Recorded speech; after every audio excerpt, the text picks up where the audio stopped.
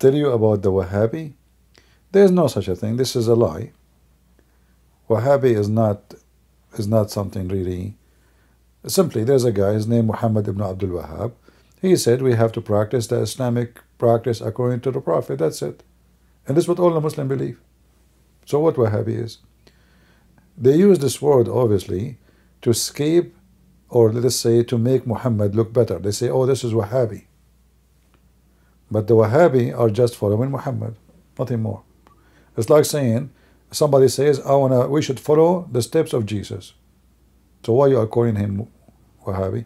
It's just to escape the criticism about what they do. So the same as ISIS, they call them ISIS instead of saying Muslims or Al-Qaeda. But all of us we knew, all of those, they are doing according to what Muhammad taught. So there is nothing is called Wahabi.